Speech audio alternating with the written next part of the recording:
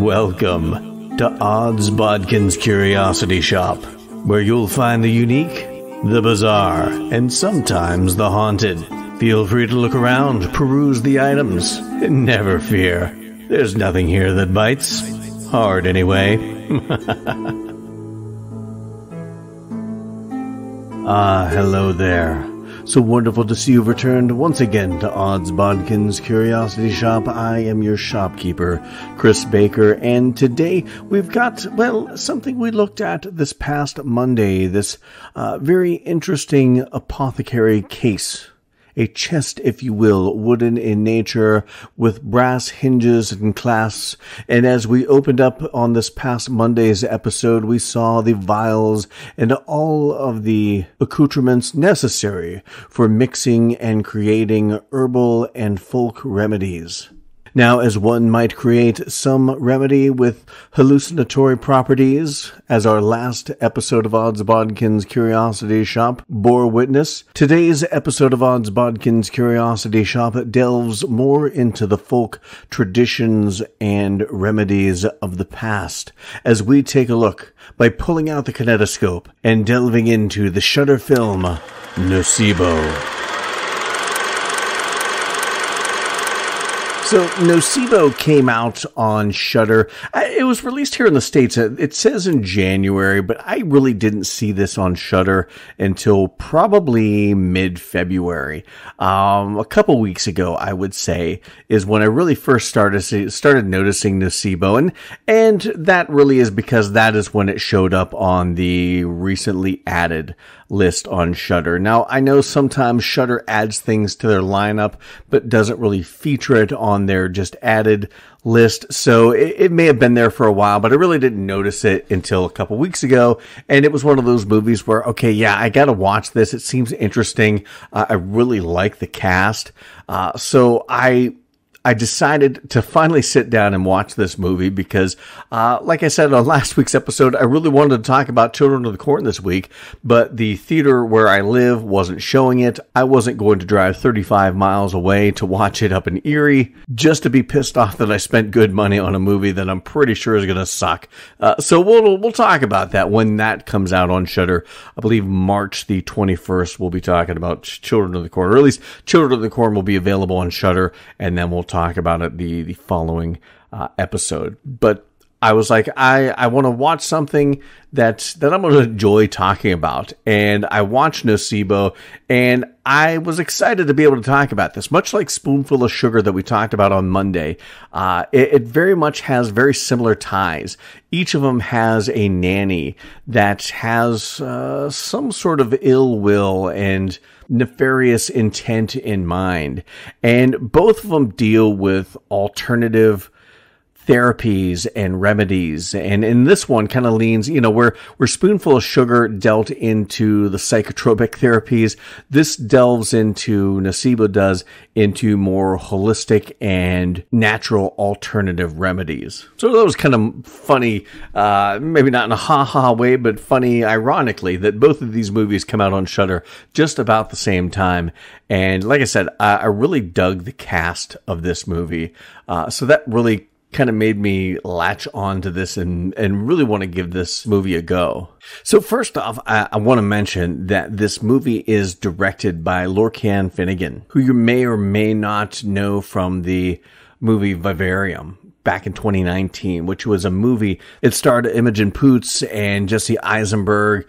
Really interesting, bizarre, weird movie that I just was entranced by. I know some people didn't like it because it was a bit of a slow burn, but I think once you got where you were going, it was just a fascinating movie to watch, and so well acted and so well directed. I loved Vivarium. So when I found out that Lorcan Finnegan was directing this movie, Nocebo, I was like, okay, I'm on board, not to mention the fact that it really has a rock-solid cast. So I was really excited to see all those elements put out front. And then the kind of synopsis of the movie really felt interesting. Maybe nothing new. This movie is not groundbreaking, and in some regards, probably my biggest complaint is that some of the elements that should have been more of a mystery. You really kind of figured out what was going on really quickly. But outside of that, a fantastic movie, I thought. So we're going to dive into my thoughts on this movie, Nocebo. And I'm going to warn you right up front that this movie, we're going to have some spoilers here because I'm going to talk about the movie. And I can't talk about it without talking about it and talking about the things that happen and the characters and what they go through. And there are going to be a lot of spoilers. So if you haven't watched Nocebo, go check it out on Shudder.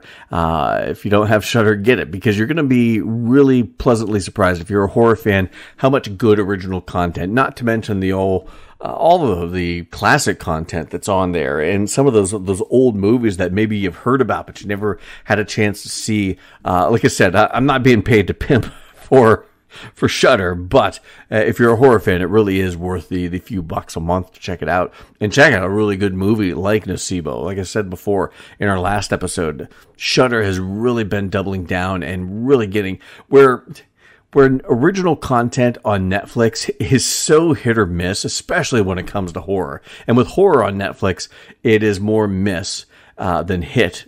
And if you get a good horror sci-fi show, they're probably going to cancel it after a season because they didn't binge it because it's not the latest, shitty reality show or lowest common denominator bullshit that people just eat up like hotcakes. But at any rate, go check out Nocebo if you haven't watched it, and then come back and hear my thoughts on it, and then maybe we can compare and contrast notes. And if you haven't watched it but you don't care about spoilers, then we're going to press on. And if you've watched it, please see if we have the same ideas about what's going on with this movie. But from here on out, there are going to be spoilers. But one of the things that I found was interesting listening to some interviews with Lorcan Finnegan is the whole idea and the process where this movie got started, and talking about nocebos, which if you're not familiar with the word, I'd heard it. I didn't have a really complete understanding of the idea behind nocebos, but it's kind of the opposite of a placebo, where a placebo is a not even a medicine, but it's something given to somebody who is expecting positive results from it. And because of those positive expectations, they experience positive results from this fake medication, so to speak. Where nocebo is the exact opposite, where you're given something and you're expecting negative results, and because this isn't anything that is going to affect you for good or ill, because you have those negative thoughts and those negative expectations of this pill, you're going to experience negative outcomes and negative experiences with the, like I said, fake medication. So right there, that's an interesting concept, an interesting jumping off point. And how it ties into the movie, that really is up to the beauty's in the eye of the beholder. The nocebo is in the mouth of the swallower, I guess you could say. But we're going to talk about this movie. The basic premise of this movie is that you have this children's wear designer, Christine. She has a family, her husband and her young daughter. She's, very successful early on. She's doing things. She's moving and shaking. She's doing it all on her own. She's designing the clothes. She's getting them manufactured. She's working on distribution. She's, promoting them, that sort of thing. She's just, a very strong woman. And then something happens in this first scene that we don't really understand completely. She gets a phone call and you hear about bodies being pulled from the wreckage and things like that. And you're like, oh my God, I thought it was maybe her husband, that something happened to him or her child. And no, it wasn't either of them, because the next scene we see both those characters. So you're not sure what happens. But all of a sudden she has this vision of this dog, just like a very misty-eyed dog that looks almost rotting. It has ticks all over it. And this dog is staring at her. She stares at it while she's on this phone. And then all of a sudden the dog shakes. These ticks go flying everywhere. And she gets one on the back of her neck. When we pick up, I believe 6 months later, 6 or 8 months after the events of this first scene in the movie, she is a totally different woman. debilitated by this mysterious illness that has her crippled. I mean, she can't function at work. She can't function at home. She has tremors. She's afraid to go out. She has memory loss, all these different things afflicting her, and nobody can explain why, and the medication's not working. And in walks this new nanny that she doesn't even remember contacting, but this woman shows up saying she contacted her to come help her, and she's going to take care of the daughter and kind of do some household chores, things like that, just kind of help her keep things in order in her home. And then that's where we find out that this nanny is not quite matching the bill of sale, if you will. It almost feels like there's something going on with this nanny that shows up. So we're going to talk about this movie as we try to do, take a look at it from the lens of the characters and what's going on with the characters in these stories and the actors that portray them, and then the portrayal that we get, and then kind of go from there and talk about some of the highlights of this movie. But the main star of this is Eva Green. At first, I didn't recognize the name. And I'm like, okay, she seems familiar. I don't know where I've seen her before. But then, I'm kind of looking, oh yeah, that's right. She played the Vesper Lynd character in Casino Royale, that Daniel Craig James Bond movie. A couple other things that I've seen her in, a couple 300 sequel, the Sin City sequel. She's done some other things here and there that I've heard of. But then it dawned on me that she played the Vanessa Ives character from Penny Dreadful, which I was a huge fan of. So once I realized who she was, I had that mental weight off my mind, realizing who she is. But she's a fantastic actress. I really loved her in Penny Dreadful, and I've loved her in some of the other things I've seen her in. So I knew that we were going to have a quality actress here playing this main role of Christine. And when we meet her, like I said, at the very beginning, she's a very strong woman. She has an interesting relationship with her daughter. I thought the first kind of interaction between these two, discussing what was a bad swear word, because the little girl says Jesus, and the mother says, don't say bad words. And that's not a bad word. That's just a man's name. And then, of course, she says shit, and that's even worse. And the back and forth between these two, it's not your typical mother-daughter relationship, but it is a very good and caring mother-daughter relationship, it feels. The relationship between Christine and her husband, Felix, seems a little different, and it becomes even more strained throughout the events of this movie. But we'll get to the Felix character in a little bit. But we see this very strong woman at the beginning, very successful woman. Like I said, she's moving and shaking things. She's doing things on her own. She don't need nobody's help. And then when this event happens that shakes her, and she just, like I said, becomes debilitated by this unknown illness, whether it's physical, whether it's psychological, they never really can pinpoint it, and it's never really pinpointed in the movie. You have to imagine it's more psychological than anything. But she is a broken woman. She's a shell of the woman she was. She becomes distant with her husband, and he's a very concerned and caring husband, but you almost feel like he's at his wit's end. He just doesn't know what to do to help her. You see the relationship between her and her daughter even more strained because, she's just not there. And even when she's there, she's not there. She worked a lot before, so she was never there for her daughter. And now that she's not working as much, she's still not there for her daughter because she's just kind of off in La La Land, kind of off in the Twilight Zone half the time because of this illness that she has. She just kind of stays away from everyone. But that's one of the things I really liked about Eva Green's portrayal of this character, because she portrayed the strength. In the moments where she needed to be strong and confident, she did a really good job with that. In the moments where she needed to be weak and vulnerable, she did a really good job with that. In the moments where she had to be scared and confused because she just didn't know what the hell was going on with her, whether it be when she's going through one of her episodes, or whether she's going through some of the alternative folk remedy therapy sessions with the other character, Diana.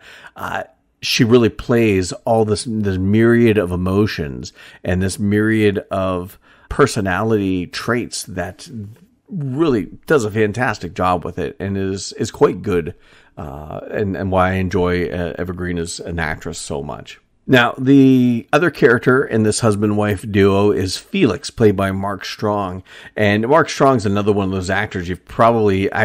First I was like, I've seen him in so many things, and I couldn't put my finger on it. But then once you start looking into it and remembering, you realize all of the different things he's been in. He's been in so many different movies. He was in Kick-Ass, 2010's Robin Hood. He was in Green Lantern, The Imitation Game, Kingsman movies. So he's been in a ton of different films and TV series. Again, another very accomplished actor and a very good actor. But he plays this character, Felix. He's Christine's husband.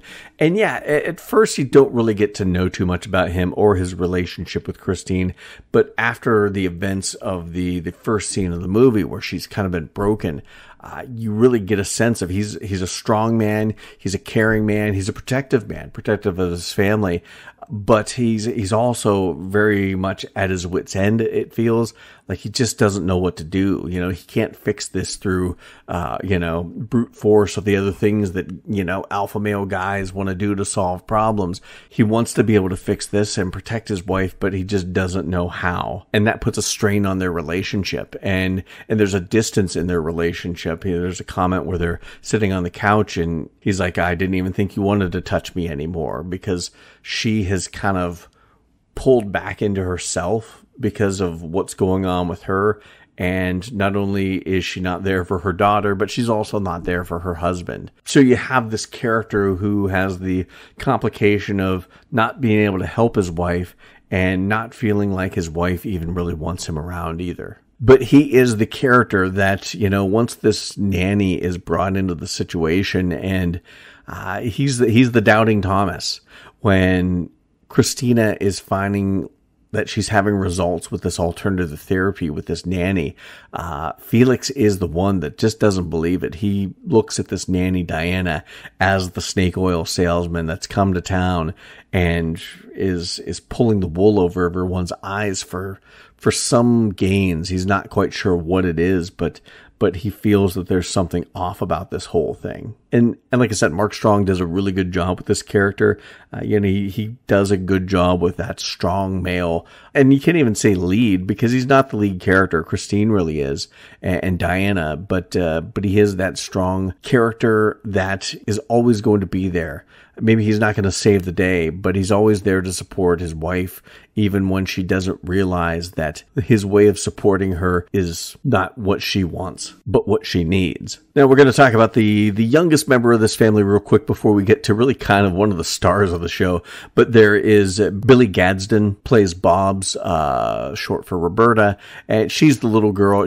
I really liked her performance. I thought she was a fun, child actor. She did a really good job with the relationship with the mother, with the Christina character. She's kind of that precocious little smart mouth kid that doesn't want anyone to, she's not interested in making friends with the new nanny. She's kind of that standoffish kid that just wants things to be the way they are and doesn't want anything new introduced into their little ecosystem. But Billy Gadsden does a really good job with this character. She does a good job with the range of emotion that she's got to work with as a child actor. She's got to play the typical precocious kid. She's got to play sad when she, her bird dies. She has to play the anger when she blames her father. The one moment where her and Diana are at the grave that they created for this little bird, this little yellow canary that they call Big Bird, she turns around and sees her father standing in the window and just says, "Murderer." It's just the vitriol and the contempt in how she said that was just so, that's how kids can be sometimes. They're visceral in their emotions. Their emotions are raw. They're not contained or controlled. And she did a good job with that. Now, one of the real stars of this show is the Diana character, played by Chai Foncier. And she did a fantastic job. For an actress that I'm not really familiar with at all. She's done some acting, but for the most part, everything are television series and movies and things like that in the Philippines. She is a Filipina actress and actually accomplished singer and songwriter as well in the Philippines. But she plays the character Diana, who is this nanny that mysteriously shows up and kind of insinuates herself into this home. And she's at first very helpful and very kind and very accommodating. But as things progress, she just becomes more curious of a character. And there are things that are said that are a little dark and mysterious. She's talking about, at one point, talking about Christine being happy. She's saying this in English, and then she says in her native tongue, for now. We only see that because we see that in the subtitle, and we know, oh my God, Christine, something's wrong here, but she doesn't know. She doesn't understand the language of the Philippines. And we see this character, Diana, start to incorporate some really weird, ritualistic, almost witchcraft, for lack of a better term. Scooping ash from a fireplace and putting this newspaper covered in ash down in front of her door, waiting for footprints to show up in it. She has this little shrine she creates that she kind of keeps hidden from the rest of the family. She finds this tick, a very engorged tick walking around. She keeps it in a little matchbox, and just really weird things that you understand right away that this woman is not all she's cracked up to be. Even when she opens her suitcase and you see very little clothes, but all these little boxes and baubles that look like something out of some sort of ancient ritual. And this character, Diana, slowly goes from being a nanny to Bob's and a kind of a housekeeper and cook and just kind of all around caretaker for this family. She goes from that to being Christine's alternative medicine caregiver. She starts using these ritualistic ways to heal alternatively on Christina and starts getting results. Christina starts feeling better. She stops having the tremors and she starts remembering things better. She kind of dives deeper into Diana's folk remedies for the ailments that she is having. But Chai Foncier does a really good job with this character in this role, because she does come across as that kindly woman that is there to be the nanny and take care of everyone. And she just seems like she's there. She just wants to help. But then when it starts to get into some really weird territory where you're not sure what her intentions are for this, you get that sense of unease in her performance, that you understand that there's something deeper going on here, that you can't quite put your finger on it. But, or in my case, I put my finger on it right away, and I'm not the only one, but in best case scenario, you can't quite put your finger on what's going on. And then when we get to that climax and she is full blown, her intentions are made clear, then that performance is very foreboding and very, I don't want to say menacing, because this isn't about menace. This is about retribution. This had some notes of gothic horror, but also had a lot of notes of folk horror. I'd call this a folk horror before I'd call it gothic horror by any stretch of the imagination, but gothic horror usually entails ghosts from the past and secrets of the past coming to light. And you really had that dynamic in this, lying underneath the surface of all the folk horror aspects of this movie. So that really is kind of the basic premise of this movie. There's no real big twists or turns in this. It is fairly straightforward. You've got this nanny who has some sort of ulterior motive for what she's doing. You're not even 100% sure that she was showing up at the behest of Christine, because Christine can't remember anything. She's a very unreliable narrator, so to speak. And you're half wondering what Diana is doing here. Why is she here? It's for more than just taking care of the family. She's got some ulterior motives. And throughout this movie, that's all we see is her relationship with Christine. She is trying to alleviate some of her maladies, but there's just a like I said, there's an ulterior motive feeling behind all of it. And then she's trying to make friends with Roberta, or Bobs, the daughter of Felix and Christine. And when asked about her gifts as a healer, she tells this story about how there's this woman. She was a healer, a shaman, if you will, type character in the village. She was dying, and she came to her Diana's mother's home and was dying, and Diana was the only one in the room when the woman finally passed. And it's said that when one of these healers, one of these shaman dies, their spirit passes on into somebody else, and because Diana was the only one in the room, the spirit passed on to her, and she gained all the powers and the knowledge. It almost felt like a collective knowledge, like, whatever passes from one shaman to the next is a communal hive mind spirit that collects all the other existences from the ones that came before and passes it on to this next person. And the way they represent this was really disgusting. This old woman is lying there dying, and this like creepy bird creature comes out of her mouth, and then it goes into the young actress playing a young Diana and goes into her mouth. And just as soon as I'm seeing this, that's all I can think of is, well, this is not so subtle foreshadowing, and that we're going to see this passed on into Bob's somehow. I wasn't quite sure how it was going to happen.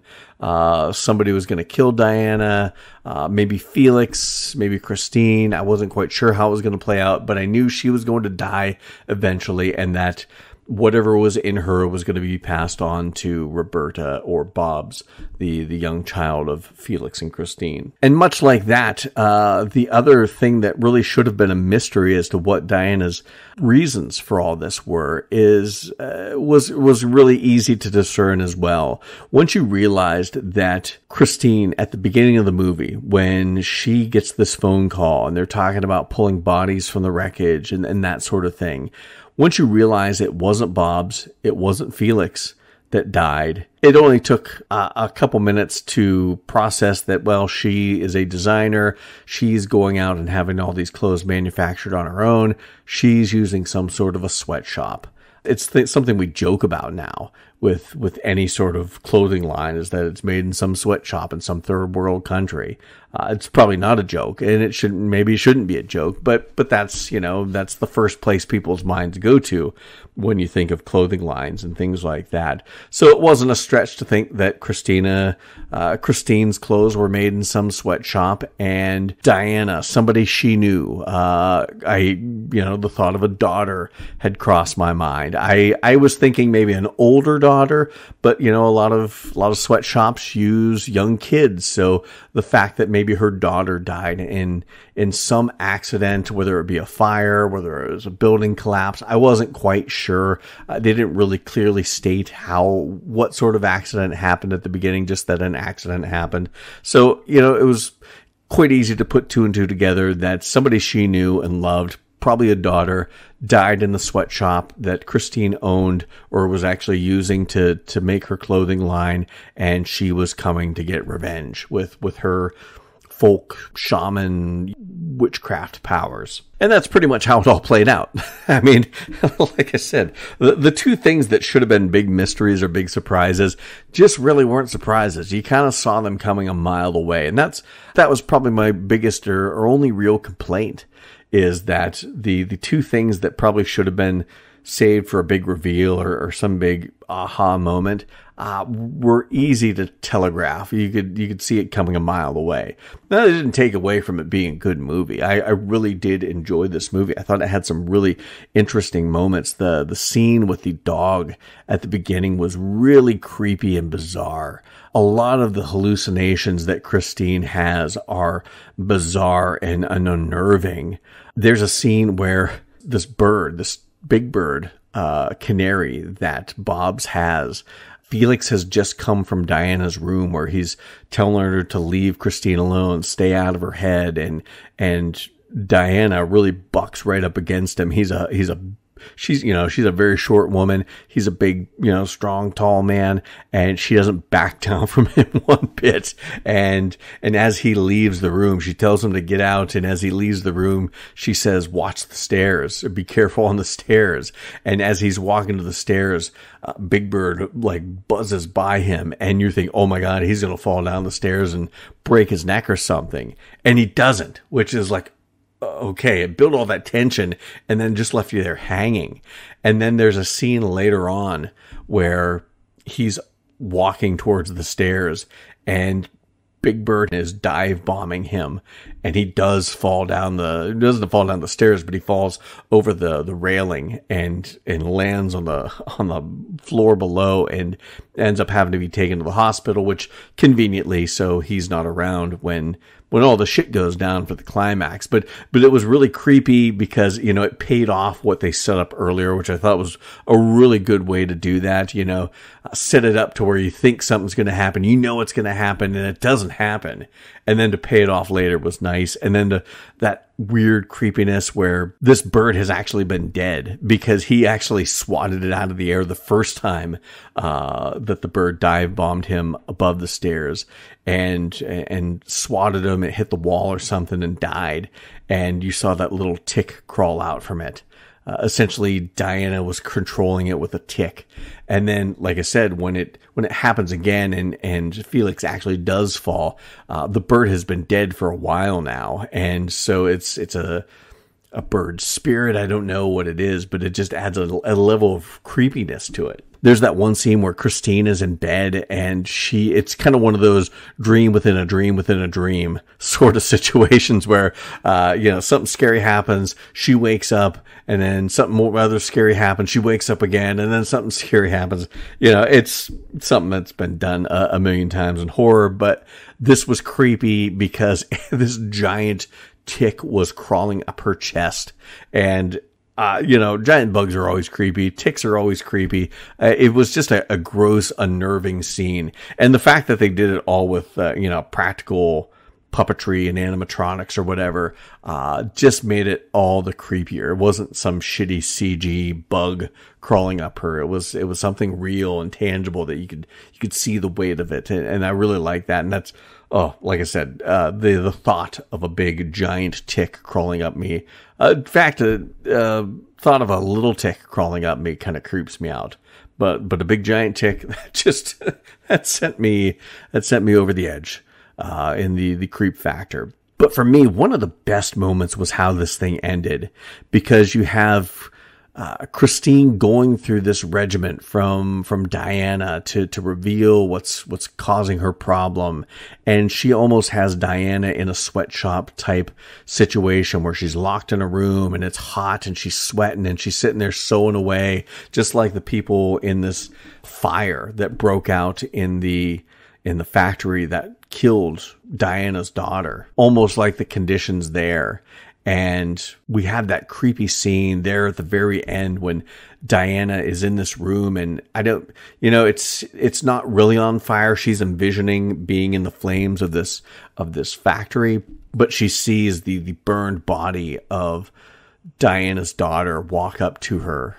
And then it cuts to Felix showing up, coming back from the hospital, and he walks upstairs and he goes into this room and sees the charred remains of Christine. Like her feet are fine, but the rest of her like singed up and I don't know whether it was supposed to be, spontaneous combustion or some spirit, the ghost of her daughter burned her, or maybe it's the magic of what Diana, the powers that she has that cause Christine to burst into flames, but now she's just a smoldering corpse sitting there at the sewing machine. And it was, oh Jesus, it was creepy and disturbing to look at. And then while this is going on, Diana goes up to the roof of the house as she sends Bobs down to watch for her and to look up. And Diana swan dives off the top of the house and dies. And of course, Bob's is the only one there. And yes, we see that little bird creature come out of her mouth and go into Bob's mouth. And we end this with Bob's in the woods, collecting herbs. And she looks off at this tree and kind of sees the spirit of Diana watching over her, because one of Bob's biggest fears was just to be left alone. Her mother always left her alone. Her dad's always working. She just always felt alone and felt like she didn't have a family. And all she wanted was to know that somebody was going to be there with her forever. And Diana gave her that promise and fulfilled that promise by putting the spirit of all these shaman women that came before her and herself into Bob's, and she's always looking out for her. But ultimately, this was a really cool movie. I really like this. I like the reveal at the end. You understand what is going on, but you don't know exactly how it went on. And you do get that reveal at the end, how after Diana, her daughter, is killed in this fire, she sees a stray dog across the streets and uses her powers to send a specter of this dog infected with ticks to Christine to infect her, because she looks at Christine like a parasite, somebody who only uses people until she gets what she wants and then leaves them, and much like the victims of the fire in this warehouse that was manufacturing her line of clothes. I really enjoyed the care that a director like Lorcan Finnegan put into creating a story that was fairly accurate to the source material, in so much as the lore and the folk tradition of the Philippines. I know he traveled to the Philippines, talked to some of the shamans, or I believe they're called ongo, to make sure what they were doing was authentic to what these characters would be doing. So I liked that they really put in a lot of care. And the fact that this is a joint Irish and Filipino production, I think, is fascinating to see these two cultures at play, working together to create a really good horror movie. And I have to give a tip of the hat not only to Lorcan Finnegan for directing this, but also to Garrett Shanley, who wrote this. He also wrote Vivarium too. Just a well-written movie. I mean, it was done well. Like I said, I really wish the two kind of big reveals, or things that should have been big reveals, the reveal of this ongo spirit going into Bob's, I wish that would have been kept a little more secret and been a little more of a surprise. You saw it coming away after Diana told the story of that happening to her as a kid, and also the reveal that Diana's lost somebody in this fire and is coming to seek her revenge. You really kind of saw that coming a mile away as well. Those are my only two real problems with that, because other than that, like I said, I think it was directed really well. They weren't groundbreaking as far as shots, but I thought the cinematography was good. I thought the lighting and everything was interesting. They had some interesting shots. The hallucinations were really cool to watch. The dream sequence with the big giant tick was pretty cool. They had a lot of really good physical, practical effects in this, and a practical makeup and things like that. And any CG work they did do with the flames and Christine's skin blistering as it cuts to black and Felix is showing up was all done really well for what I imagine to be a not too terribly big budget. The CG looked better than a lot of movies of this same caliber. And I thought the acting was just phenomenal. Eva Green is always great. I always enjoy her. She does such a good job with these complicated characters, like the Christine character, somebody you should be feeling sorry for, but then once everything is kind of revealed and you realize, oh, she's not as good a person as you thought, and any sorrow you had for her, you feel like, she just kind of got what she deserved. Eva Green does a good job with characters like that. Mark Strong does a fantastic job as Felix. Chai Foncier did a wonderful job as Diana, and for an actress I'm not completely familiar with, there again, it's one of those scenarios where I would like to see her in more things, because I thought she did a really good job. She played all the facets of this character, and there were many, because she had to come across as the kind, helpful caregiver, and then things got a little more mysterious, and then things got a little more mysterious, and then when she's full blown this is a woman hell-bent on revenge. The shades of all this from one to the end, it just, that's quite a feat for an actor. And she took it on like a champ and did a really good job. And of course, Billy Gadsden, as Bobs, did a really fantastic job as well. So I really can't say a bad thing about the cast. I thought they all did really well. And much like the movie we talked about on Monday, Spoonful of Sugar, this isn't so much a horror with a bunch of scares in it. There's no jumps, not a lot of jump scares. I think there may have been a couple minor jump scares with the dream sequence reveals, but not cheap jump scares. This really, much like Spoonful of Sugar, was all built on atmosphere and creepiness and making you feel uncomfortable and making you feel what the hell's going on? The tension. This was a very tension-driven, very psychological-driven horror film that at the end really paid off with some gruesome reveals when you reveal the charred remains of Christine. It's just disgusting. And some of the body horror with the little bird thing coming out of people's mouths was gross, but done quite well for CG work. Like I said, the CG work probably shouldn't have been as good as it was, given I'm sure this was probably a lower budget film, but by God, it looked pretty good for the most part. And I've seen movies that are supposed to be bigger budgeted than this, not pull off CG that looks as good and competent as the CG in this. And another really interesting thing I'll mention before we kind of wrap things up, but at the very end, when you're running the credits, there is a song by the band The General Strike called Pugon.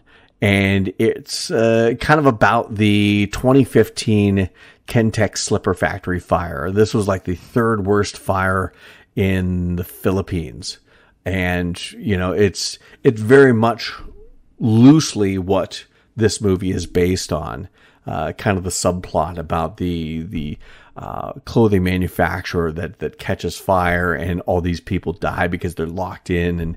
And this is a similar situation to what happened with the Kentex Slipper Factory fire in the Philippines. And the end credits, when you get to the part in the credits where it mentions this song, it says "Justice for all Kentex fire victims." A very interesting story. You have to look that up and read about that. But like you said, to be able to draw the parallels between that real life incident and some of the things that happen in this movie that are loosely based on that is quite interesting as well. But all in all, I really enjoyed Nocebo. I thought it was a really good movie. Was it a perfect movie? No, but by God, it was pretty good. And just adding it to a long list of really good Shudder original horror films that I've enjoyed over the past, 2022 was just chock full of them, especially right there around Halloween time. September, October, November had a crap ton of them, and they're really starting off strong in 2023. So I'm looking forward to more. Now that streak is going to be broken when I finally talk about the new Children of the Corn, which is coming out on Shudder, and a Shudder produced movie. But we'll enjoy the ride while it lasts. But I've really enjoyed a lot of what Shudder's been doing, and Nocebo is one of those really good horror movies. Maybe not monster under the bed, jump scares galore horror movies, but it does very much have a folk horror, psychological horror feel to it that they pull off really well. And like I said, you got to tip the hat to the cast and everybody involved, the writing and director Lorcan Finnegan for really putting out a quality movie. Is it perfect? By no stretch of the imagination. Like I said, a couple things were really quite predictable, but still quite enjoyable. So I want to thank everybody for listening to my thoughts. Go check out Nocebo on Shudder if you haven't watched it. I want to thank you for listening to my thoughts on it for the past however long we've been talking about this. You can check out more at Bodkins Curiosity Shop on Facebook, where we're posting trailers to the latest films and series out, as well as sharing articles we find all over the internet, adding my 2 thoughts. Check us out on Instagram as well. And no matter where you listen to this podcast, please follow it, subscribe to it, like it, whatever you got to do. And as always, share with anyone that you know that loves horror, fantasy, and science fiction. Help us get the word out. And leave those reviews. 5 stars would be awesome. But whatever review you leave, we do appreciate that. So until next time. Thank you for visiting Odds Bodkins Curiosity Shop. We hope that you found something to your liking and visit the shop again soon. But even though you may come back, you never really get to leave Odds Bodkins Curiosity Shop.